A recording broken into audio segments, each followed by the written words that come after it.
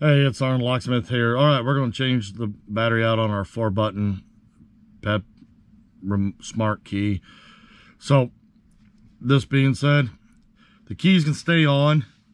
It's not going to cause that big of a hindrance because they'll be attached right here. When you flip the remote over, you have your little release emblem. Go ahead and hit that.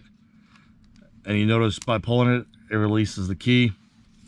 Go ahead and slide your key out, and when you do, you'll feel it pop. Push it back in, you'll feel a little bit of resistance. Once you do, stop right there, rotate the key blade, emergency, and she'll lift up the back part of the remote housing. And you notice it just did.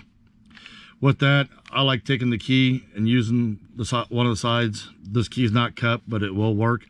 And you can just run it up the side. That way you can save if you don't have nails, and when you do, just by running it up, it opens up. Go ahead and put the remote down.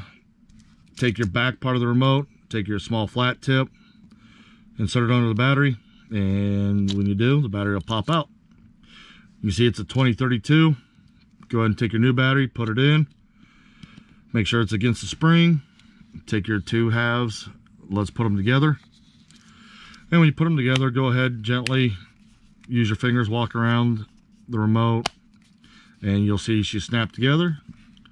Go ahead and slide your emergency key back in. And there you've successfully changed the battery out on your 4-button smart key. Thanks again for watching SgtLocksmith, and let's be safe out there.